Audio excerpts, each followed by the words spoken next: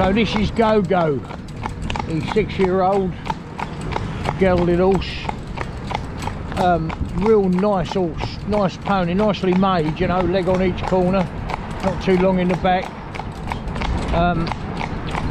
But the interesting thing about this one, every one of them that come here have something that is, you know, you learn from. It's interesting to, you know, to try and sort out and overcome the problem. So we've got a set of calipers that are designed to measure the shape and the size of a horse's neck collar, but they're very good for finding how wide the horse's neck is. That's what we used it for on this one. So this particular pony, for his size, his neck is massive, or was massive. Now there's almost like a stallion, almost crested like a stallion, but he carried the weight rather on the top, rather than on the top, about 8 inches down his neck. He was very, very wide. Now the problem is with that, it restricted the flexibility of his neck. It restricted it, you know, quite severely. So you would ask him to come, one side was worse than the other, near side, i.e. the left hand side of him as we're going here, was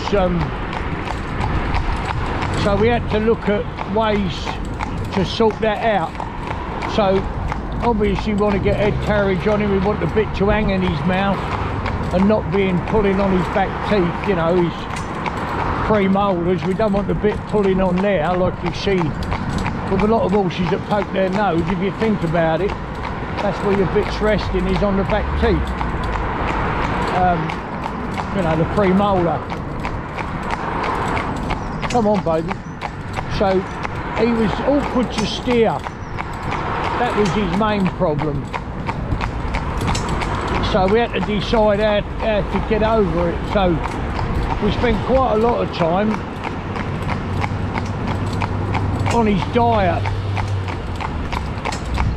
And the other thing we've done, we have a little massage plate. Well, it's not a massage plate, actually. It's what you use for sanding down timber. So they call it a palm sander. But basically it vibrates as you run it across the timber. Well, we put a sheepskin on there, and we get the round one, you know, so it's got no corners. Come round baby. It's got no corners on it at all to, you know, stick into him when you massage, nice and round. So, and what we've done was every day, twice a day, we massaged his neck. Now what that does, I have no scientific proof of this, but when I've used that idea before, it loosens up the fat that's in his neck, you know, it loosens it up a little bit. And therefore I think with exercise and the right amount of exercise, the right type of exercise, he finds it easier to flex his neck. And what I'm going to do in a minute is pull off on a lay-by and show you what I mean. I mean, you couldn't get his head round. It was really difficult to do. So what he would do then is fight against the bit. Well, that's no good. That's the worst thing he could possibly do for us, because we want a soft mouth horse. This horse had already been ridden, and obviously the difference between riding and driving regarding the steering of the horse, if you like the reins, is you can put your arm out to the side to bring the horse's head round by pulling it against the other cheek piece, whatever the other cheek piece might be. So if you understand what I mean, you can pull it round and the side you're pulling on the near side or left hand side is putting pressure on the mouth, not inside the mouth but the outside the mouth, the other side, because obviously you've got to have a ring or some way of fixing your reins. So you would have a ring, and that might be, I mean there are bits that don't have much of a ring, like a military reversible broadbook stand and other ones, but so his neck was very thick. You can see now, look, as he flexes his neck, you can see that thickness there going down. It's in every horse. It's just peculiar to him that he had a big collection of this heavy fat, and it's very firm, that fat, when it's been there a long while. But I think by flexing you can help to remove that. Then when you, obviously if he can flex his head,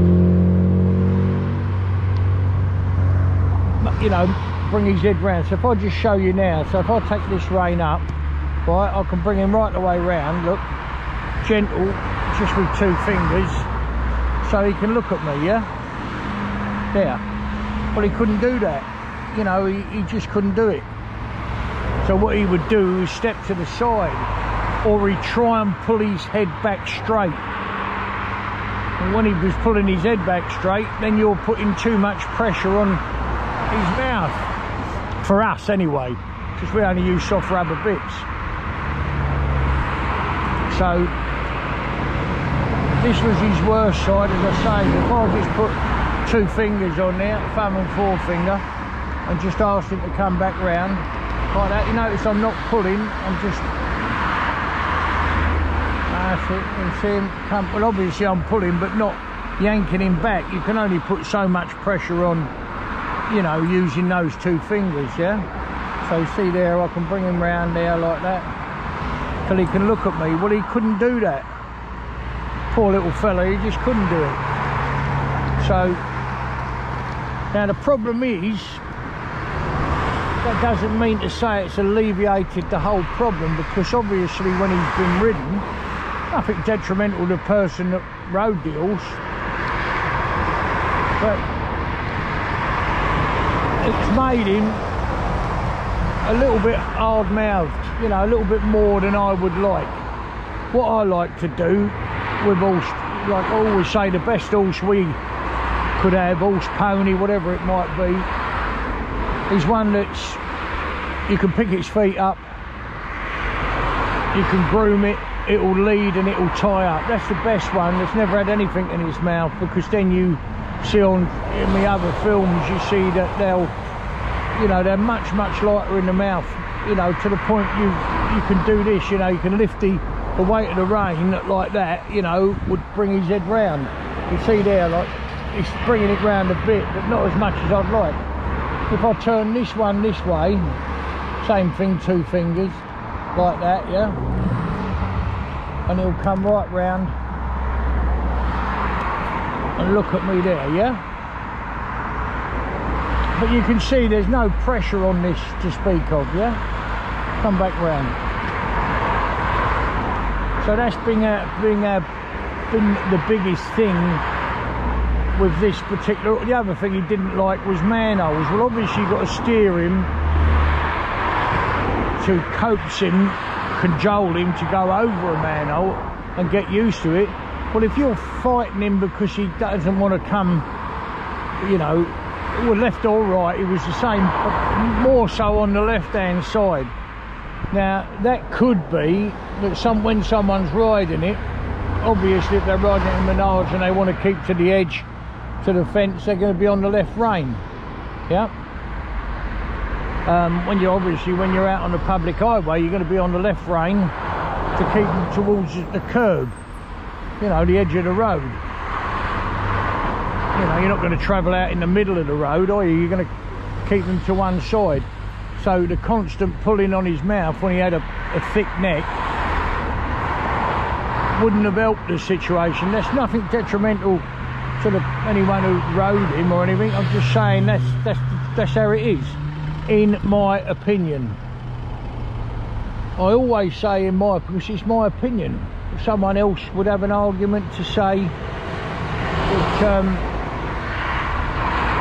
you know, they don't agree with that. That's lovely. That's how you learn, isn't it? Is by... But all I can say, you know, the experience I've had over the years, like, which is like around 60 years now driving horses, that's what that would tell me. The other thing with this horse that's just quite strange, really, he's very, very sensitive on his skin. So when you put the harness on, you know, you've got to be very, very careful that you don't get rubbed by the harness. I'm not saying because the harness is ill-fitting or anything like that. You notice what we use, like we always have the pad on the horse's back and obviously the breast collar on him. We have plenty of full collars, but you know, a breast collar's far easier to fit and will cover a lot more horses than ever a collar will. But we always put another pad underneath, a waffle pad, so they're as comfortable as they can be. So you have to watch that with him, his skin. Now fortunately, keeps that on that all the time, and when they come back in the yard, most people know they're all pressure washed off. Most people that watch our films, they're all pressure washed. So their coats are clean, they're clean down to their skin. And then what she'll do, she'll always cream them, you know, when they first come in, you know, with an antiseptic cream, obviously, so that it just stops any soreness that starts. But, you know, we get it wrong sometimes and you'll get a little rub. I mean, obviously a few days and it's sorted out. But what we don't want is the horse must not be uncomfortable. He's got to be comfortable to do what we're asking him to do. So, and he'll stand here quite quietly with his traffic going down. This is quite early in the morning. I don't know, it's just after 8 o'clock and the town's filling up with the workers coming in and big trucks coming in and out. So, also the other thing of interest with this one, it's always been barefoot. Now we've had to shoe it, and people say, well, why don't you do it barefoot? It's just the time that it takes. I'd never shoe another horse if I didn't have to. But, and there's all sorts of things that are said about, you know, barefoot. All I can say is, you know, my experience, you can't get a horse in the time that we take, which is 6 weeks, sometimes goes over a little bit, but 6 weeks to train them. You can't do that, or we've never been able to do it. We've tried several times, but the feet won't stand it for the amount of miles you're doing. As you gradually build up the miles each day, they won't stand it. Now they will, given a longer period of time. So that's the problem, obviously, when the horse is here. It's, you know, each week's got to be paid for. Well, if it went into 10-15 weeks, it'd be ridiculous. But that's what we find. Now, how do I know that? Well, Ree's pony, George, is barefoot. Just recently, it hurt its sole, you know, its sole of its foot, which has got pierced a little bit. Nothing went wrong with it. It didn't do anything particular, but it was a little bit tender, so obviously it had to wear boots for a while, so it could keep up. But certainly it's done 100 miles in a week, barefoot, no boots, nothing whatsoever, and obviously all on the road. Literally every step would be on the road of that 100 mile in a week. Well, it's a bit over 100 mile actually. So does barefoot work? Yes, it does. But to get George up to that time, it took a while, you know, of doing it. And then another thing as well that we found is every horse is individual. There's a lot of talk about a Bluefoot, you know, a dark hoof, being stronger, you know, and standing up to it a lot better. But I don't know about that. I would think it could be true. Farriers will say that, you know, a Bluefoot's a bit harder to, you know, to cut, to nip, etc. You know, to pair off, you know, file even. So to dress a foot is a bit harder with a Bluefoot. So I'm letting Gogo now, because we've come into town. I'm just letting him stand here and just talk to you about, you know, this particular horse. So you can see there his neck, you know, like it's still big, but it's much more flexible. And before you couldn't do that from side to side, you know, you couldn't do it from side to side. Oh baby, stand. And now we can. That before, what he would do is immediately turn. But he wasn't comfortable, didn't have the flex, and therefore obviously his neck ached. The massage helped a lot. Just if you got your neck aches, a bit of massage helps. And we would massage a lot of that, soften that heavy fat build up, and it seems to work for us anyway. And what we should have done really, it would have been, it's just time, and you know, while you're doing these things, obviously we're very busy with horses, you know, and a massive waiting list for, you know, people waiting to come in or bring their horses in. But I should have filmed it before, just getting the time to do these things. The only time I get much to talk about is when we're on the job doing it.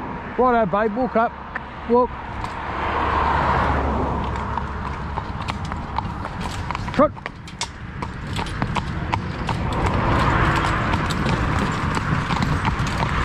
But he's a lovely little pony. The other thing is of great interest to me again, is all horses move different. You know, I mean, I know they all trot, walk and what's it, but what I mean is the way they put their feet down, their conformation if you like, but the way they put their feet on the road. This horse has been shod from the day it arrived.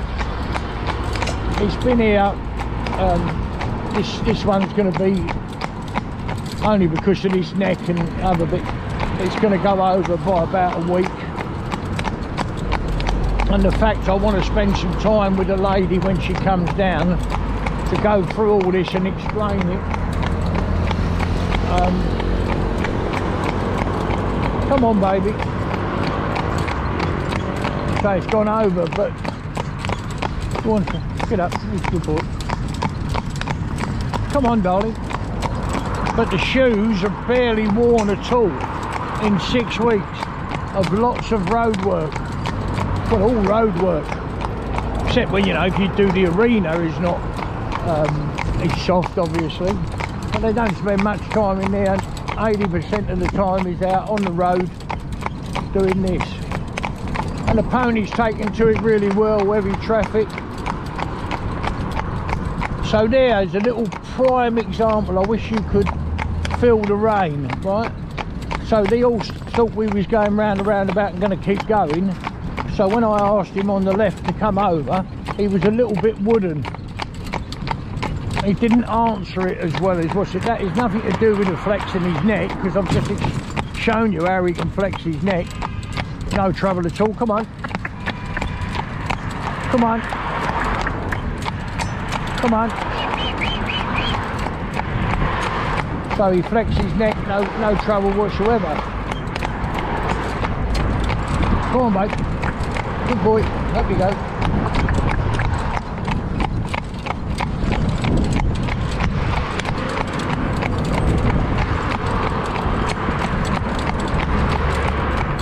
Go on.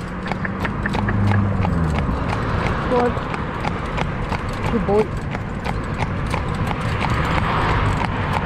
But he's quite remarkable. What we'd do is we'd show you these shoes, a little close-up of them, and you'd never believe, like, you know, 7 weeks problem at all. And what we all want them to be is,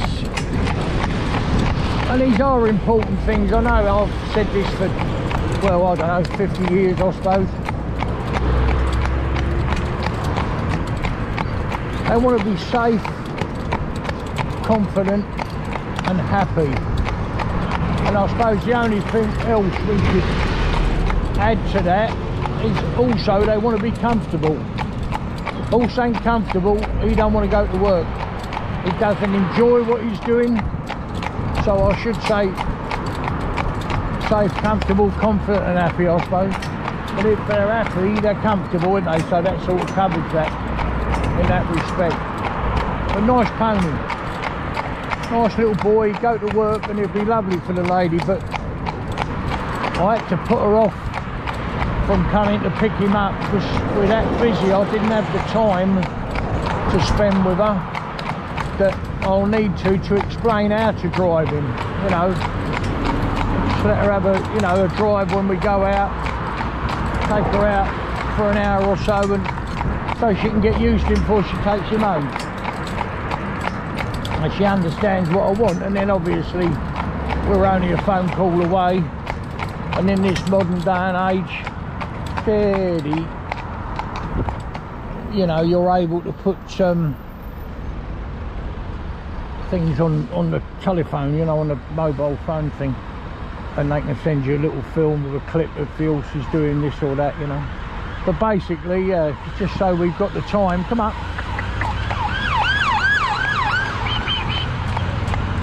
We've got the time to spend with her, just so we know. Come over, baby, you good boy. Come over, darling. There's a good sugar.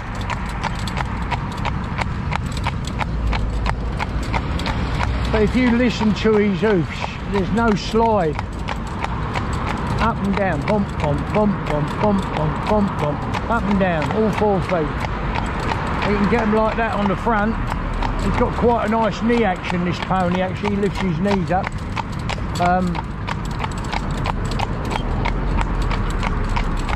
Steady, baby.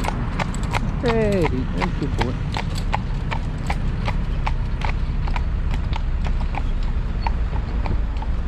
So that's all we know about this little fella, other than the fact he's a lovely little boy to have around the yard. And they're all lovely, aren't they, really? Every one of them. They're just lovely in different ways, you know what I mean? There's a great big truck here making a noise, going around with concrete in it. You know, he's not hanging about, is he? He's getting on. And you know, if we're going to share the road with all this modern traffic, then we owe it to the horses to make them happy in this situation, not to be fazed by it. You know, we don't want them to be fazed or upset, do we? We want them to just, you know, enjoy what they're doing in any environment. And it's all right people saying, I wouldn't take my horse out there in that. Well, that's fine. Don't take your horse out in it. But it's like it's happened to me over my lifetime a good few times now, where something's happened, there's been an accident or a diversion for some reason, whatever. So you're going up the road and all of a sudden you know, you've been put into a big load of traffic. I mean, look at this thing here. To a horse that looks entirely different to, come over, baby, come over. Hey, good boy, come over. That's it, good boy. Up you go, good.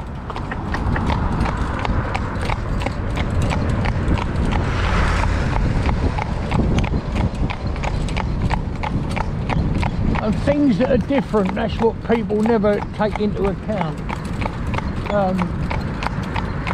So you go up the road, the most simplest example is you go up the road and it's dustbin man day, you know, so all the bins are out. Go on, babe. Trot on. There's a good little boy. Go on, babe, up you go. Go on. There's a little rascal. Come on, my sugar plum, get up. There's a good boy.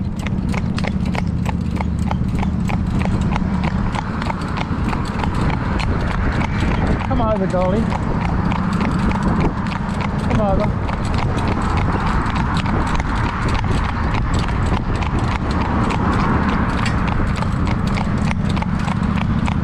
horses come here, they start off obviously doing, you know, very little miles, and then we build them up slowly. And some are quicker than others get in there, but when they leave here, they're all doing like, this town's 7 miles away. Of course, you've got to come in at different choices, you know, different ways of coming in, which makes it shorter or longer. But it's about a 14-mile round trip.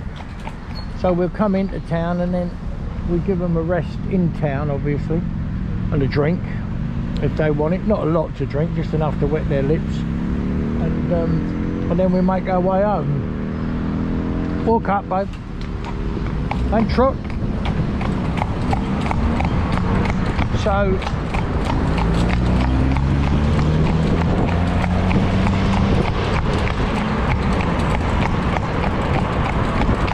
obviously they're quite fit, you know, when they leave here.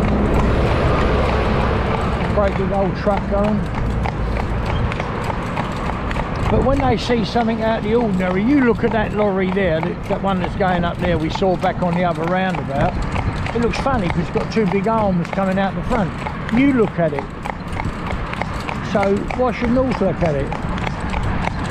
But he hasn't got the ability to think, oh, that's that. Like you see something in the road, something, I don't know, fell off, or someone's dropped a coat, or whatever it might be.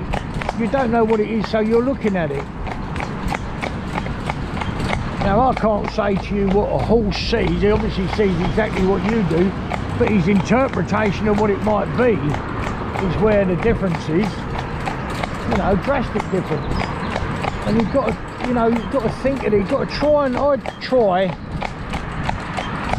my hardest, and you know, it takes a long time to do it because it's easy to say but not so easy to do. In fact, it's bloody hard to do, but you've got to try and see the world through their eyes and their brain, you know, and see it how they see it. And you only do that, or for me, I don't know about anyone else, but for me, you can only do that by doing this.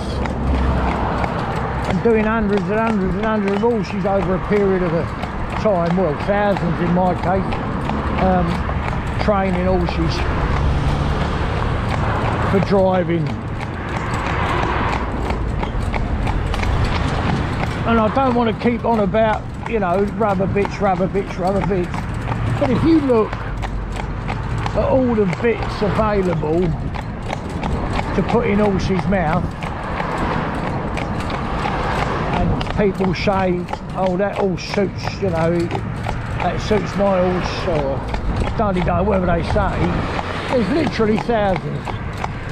Well, how can I drive thousands of horses in the same piece of rubber? A soft piece of rubber. How can I do it? It's not because I'm some sort of, you know, genius or something like that. It's not because of that. It's because I try and see the world through their eyes.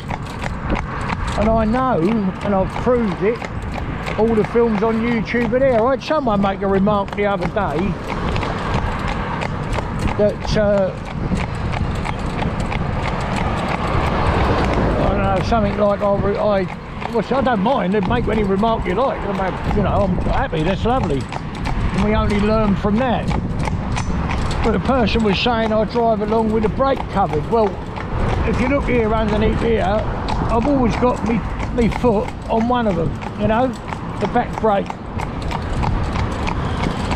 Now, please believe me, and this is proved not by me, but by all the accidents you see in the show ring. You know, that's the place most people see them, because there's a lot of people gathered up there, isn't there, to see them. So there's the horse running away with a Liverpool bit and a curve chain, smashing up, going through the crowd, do it mayhem, yeah? Come on, baby. So there's nothing wrong with covering your brake. Now, I could sit with my foot by the side of it, you know, like I've got my rag on here, but I'll show you like that, couldn't I? Quite easily. And I can do that or whatever I want to do. But this person makes a remark, and I don't find it annoying, I find it, you know, ignorant really.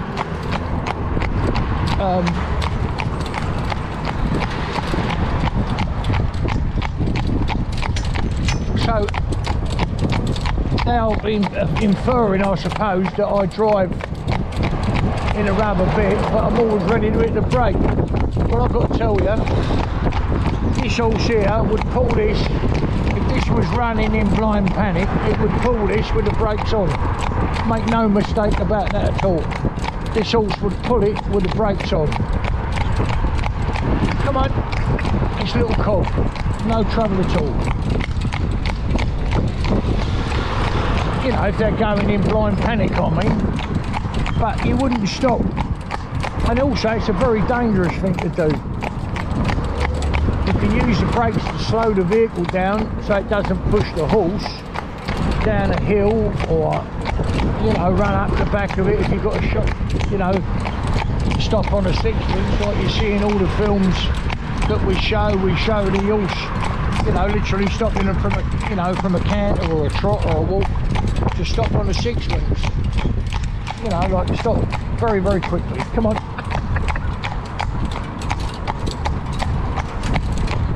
Come round, baby. That's it, my darling. We're going up through the trading estate now. Yeah, but remarks like that, and the remarks, I had another one once. We have very few remarks like that at all, really. Very few. But I had another one once, said you wouldn't drive, I drive stallions and everything, you know, you wouldn't drive my stallion in a rubber bit. Well, we got a colt in there who's very, very coltish. He's in a rubber bit and he's going. So, come on, baby, let me go. And now we'll have a little walk up here. Steady, my boy, just walk. Just walk. Walk. Good boy. Yes, you are. Little old sugar plum, ain't you?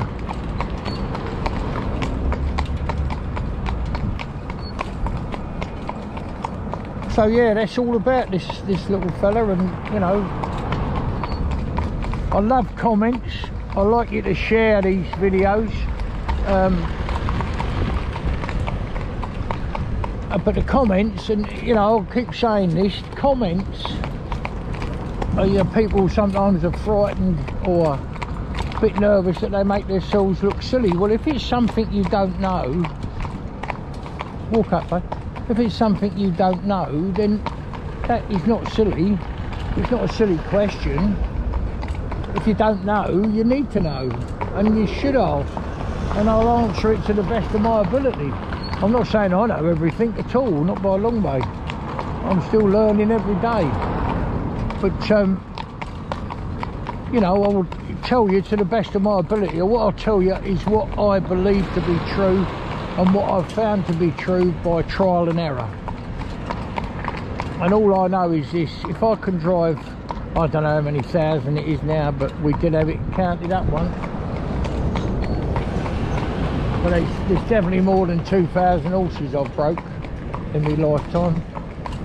Quite a bit more than that. It might be more than that, it might be twice that much, but just going on the years I've been doing it,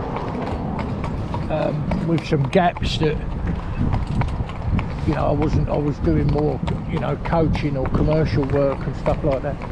But even then I was still breaking horses. But the volume, all we do now is break horses. We don't sell carts, we don't sell harness. We just train horses, that's all we do. And we have, like, I don't know, average 8 to 10 in at a time in the yard. Walk up, my baby.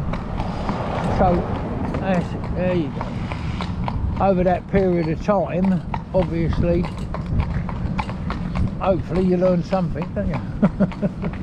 Although, as I say, I'm learning every day. And the greatest thing about all, they're not the same, because if they was all the same, you'd just produce them on a conveyor belt, wouldn't you?